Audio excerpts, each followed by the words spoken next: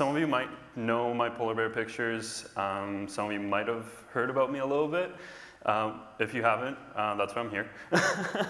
And I'm here to tell you a little bit about my experience living amongst polar bears and other wildlife, but specifically polar bears. Touching base on sort of everything we discussed tonight, I spent between 2021 and 2022 33 days living in a little setup like that, camping next to the Arctic's most apex predator. So over the years, or as we spent the 33 days living with the bears, we really got to build a relationship with these animals. And see, as people, we look at our natural world and we have our own biases and our own way of looking at the world. But as soon as we immerse ourselves in it, as soon as we start to see these animals for a little bit more than they actually are, we start to see them as something else. And for our instance, we started to look at polar bears not necessarily as dangerous predators that you would not really mess with, that you wouldn't really walk around. And we started to see them as loving parents, as, you know, basically, I started to understand them sometimes a little bit more than I understand most of my friends. Over the 33 days, it took some time. Sometimes it took 5 days, sometimes it took 2, sometimes it took over a week for us to get to know these animals in such a way that we were comfortable enough walking around them. But for the most part, a lot of the time, they actually walked around our camp. They came to visit, as you see here. This bear, each one has a name, by the way. This one is Sniggle Fritz. We named every single one of them, and it was for the sheer matter that I wanted the bears to connect with all of you. I wanted you to see these bears as something else than a polar bear. But it also helped us identify them. I mean, working in the Arctic for that amount of time, I've seen over 100 different polar bears. And you might be wondering at this point, you know, how do you know which polar bear is which? Each one has its own sort of characteristic, something that defines it. It can be visual. You can see it and you can say, oh, that's Wanda. Oh, that's Slim Jim. You know, you can identify them based on characteristics. And sometimes it's their character that identifies them. For instance, this one bear, he actually loved our camp a lot more than the others. So every time we left, he came. So while living in the Arctic, when the bears weren't around our camp, we were walking around them, trying to capture images that were different from what we usually see. The polar bears you see pictures of, how many times are they skinny? How many times are they not doing so well, especially in the summer? You know, those are the images that we as people identify with, and that's what we see polar bears as. We wanted to go up to the Arctic and film something different. We wanted to film these bears in their natural habitat as polar bears. And we differentiated this, you know, we look at the natural world and we say, okay, well, the people leave. And we think, okay, well, nature is not there anymore. We're not there to document it. But as soon as we leave, nature starts to behave naturally. And that's actually when we started our expedition. So we used remote control cameras, underwater housings. I was actually like 4 feet away from this polar bear taking this picture. To really immerse ourselves in the natural world and immerse ourselves in the lives of these polar bears. Now, as I go through these pictures, something you might see is the lack of ice in these pictures. And that's exactly what inspired these expeditions. It was to go to the Arctic when all the ice disappears. But I think we forget that a lot of the Arctic is ice-free. And a lot of the Arctic has been ice-free for hundreds of years. You know, as the natural cycle of summer and spring and fall, the Arctic freezes and it melts, and this cycle repeats. And these polar bears have been living in this rather ice-free world for millennia. They have been living in this part of the Arctic amongst flowers, adapting to their environment. There's many ideas as to why they do this, hypotheses as to why they are in this environment, one of them being that these animals actually in this area rely on Inuit hunters. In this specific area, there's actually archaeological sites that go back hundreds of years. And there's that connection of, as soon as these bears hear a gunshot, as soon as they see an Inuit person, they associate that with food. It's like ringing a dinner bell. And all of a sudden they all gather to this spot as if they were gathering there for hundreds and thousands of years to feed. And it just so happens that this one spot is amongst fields of flowers. This is that picture I was talking about. This picture was in National Geographic last September, and it was the introduction, I would say, to people seeing polar bears in a different light, seeing them in a different environment, seeing them in an environment that, while unconventional to us, is very natural to these polar bears. You see, they live in the southern Hudson Bay, north of Churchill, Manitoba, which, if you look at it from a geography perspective, is actually northern BC. So if you imagine if we had polar bears, we're about 9 hours drive from polar bears if we were living in Manitoba. So they're actually quite down south, meaning that there's a completely different climate in this area that attracts these animals. So, again, something completely different from what we're used to seeing. But by living with them, it was building that relationship that enables us to capture these moments. And I always say a mom nursing her baby is like the pinnacle of all relationship building with a polar bear, because all of a sudden this bear is just sitting there, lying in a field of flowers, completely vulnerable, and feeding her cub in this instance. But we saw this time and time again. And there was just something absolutely magical about this moment where you're staring this so-called predator in the eyes, and they're choosing to be in your presence and to, not bother you at all. I mean, these guys bothered us a little bit, I will say. You can tell they're a little bit intimidating. They're 2 years old, teenagers, of course.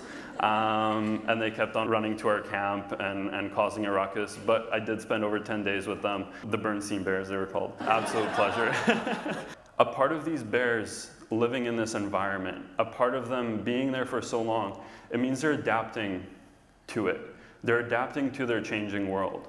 The only thing is, their world is changing a lot faster because of us. And historically speaking, these bears have learned to change with their environment. The Arctic, our whole planet, has been cooling and warming for millions of years. And animals have changed with it, or they have gone extinct. Fortunately, these bears are changing with it. Actually, in this instance, this is one of the first documented shots of, potentially this is a pizzly. I don't know if anyone in this room knows what a pizzly is. It's a mix between a grizzly bear and a polar bear. And this specific bear actually hunted, while gruesome, he would chase them from the fields of flowers into the water. And there he could strategically see them in the water and pick them out from the crowd and go after them. And this was his, that was what he fed on during the summer. Polar bears aren't meant to feed in the summer. That's one of the reasons why they're actually why we're focusing on them so much in the Arctic in general, is because in the winter time, that's when they are supposed to feed. And unfortunately, that is the part that's changing the fastest. But in the summertime, they're usually sleeping around, sleeping in flowers, and sometimes feeding on terns and other animals. So this bear, he was new. He learned this behavior just genetically over time. He learned to utilize that he doesn't just have to sit around in the flowers all summer waiting for winter. He can actually eat and find food. That's the bright side of these things. These animals are changing. They're adapting to this environment. Unfortunately, they're adapting to this changing planet, and they're changing along with it. But one important thing is we're forcing them to do it at a much faster pace. I want you to think for a second. See this picture. That is the Arctic Ocean. It's completely frozen. And in your minds, how long does it take to change from that to this? Completely frozen into this. You might be thinking months, weeks. That's about 3 weeks. It takes about 3 weeks for the Arctic to change from completely frozen to partially frozen, and then another 2 weeks after that, there's no ice at all. Historically, this has been, very set on schedules. The natural world operates in a very fixed time frame. It's used to, in July, the ice is going to melt. I'm not going to eat until November. In November, I'm going to start feeding again. The winters are getting shorter, so that ice, all of a sudden, it's melting in June, sometimes May, and it's forming a lot later, sometimes as late as in December. So it is this change we're forcing onto the natural world which is an incredibly balanced environment, we're making it so unbalanced through our actions. It was said earlier today, every action has a reaction. Same in the natural world. Every action we have here today, driving our cars, eating, building our houses, all of that has a reaction in the natural world. When you drive your car, you're polluting rivers. When you're building your house, you're deforesting a whole forest. All of that has an impact on our life. Some of you might remember last year, might be 2 years ago now, I apologize, I'm on Arctic time. We had the floods in Abbotsford and Sumas. And we all wondered, why did this happen? Why did all of a sudden this flood happen? And it's that exact thing, it's the action reaction. We log the forest. That forest all of a sudden can't hold its moisture. That water has to go somewhere, it fills our valleys, and then we're surprised we have a flood. Same thing happens in the Arctic, but in a much broader term. But with all of this comes a huge abundance of life. With that change in the Arctic Ocean, we see an explosion of animals. Hundreds of thousands of beluga whales, and this picture doesn't even do it justice. They were as far as the eye could see. Polar bears, bowhead whales. The Arctic is incredibly rich in wildlife. And when I mentioned earlier, the polar bear, grizzly bear, this is actually one of the first, if not the first ever documented interaction between a polar bear and a grizzly bear. On one side there's the grizzly bear, on the other side there's the polar bear. They're actually combining their forces to hunt beluga whales in this one estuary, so once again, adapting. But as the Arctic is changing, all of a sudden new animals are coming up to the Arctic. They're potentially competing with the polar bears, definitely interbreeding with the polar bears, but creating an unbalance that is unknown to us. Especially because we look at the Arctic in a very small time frame. We have to look at the Arctic in a much broader sense of what did this environment look like hundreds of years ago. Now the pictures I'm about to show after this one, I apologize, they're a little bit gruesome, but they're important to show because as people, we have our biases and we look at things the way we want to see them. Now, you see this picture and you see hunters and they're hunting a whale. We look at it as trophy hunters potentially, something bad, something that shouldn't be happening, but they're actually Inuit hunters gathering their food.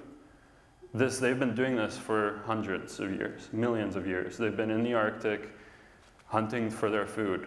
And looking at this picture, I've got a lot of backlash for taking these, not from the Inuit community. I've immersed myself in the Inuit community trying to tell stories like this. This is the reason I'm showing it to you today, because the next time you see a picture of locals hunting, I want you to not see it as trophy hunting. I want you to see the whole story behind it and see that in the grocery store, a little piece of meat costs $90. A vegetable, you can't get a vegetable. There's no such thing as really being a vegetarian in the Arctic. Nothing grows there. So I want you to take all of that into consideration when you see pictures like this, because just because we don't want to see them doesn't mean they don't exist. And it doesn't mean that they don't affect people's lives. And we as photographers, cinematographers, we are up there to capture these moments. And this is exactly the food that they're gathering. This food will go on to feed an entire community for the entire winter, potentially, a few of these beluga whales, entirely a lot more sustainable than what we're doing back home. That's the Inuit people actually catching a seal and eating it right there on the ice. Completely different to what we're used to, but completely normal up north. So leaving here today, I want you to take something away, and it's, we as people over the years have gotten so disconnected from the natural world. We drive our cars, we live in our houses, we don't go hiking, we don't go outside, we live in these constructed cities. And the idea is that if we look at the natural world and immerse ourselves in it, we start to realize what it is that is at stake if we lose it, and see what's worth protecting.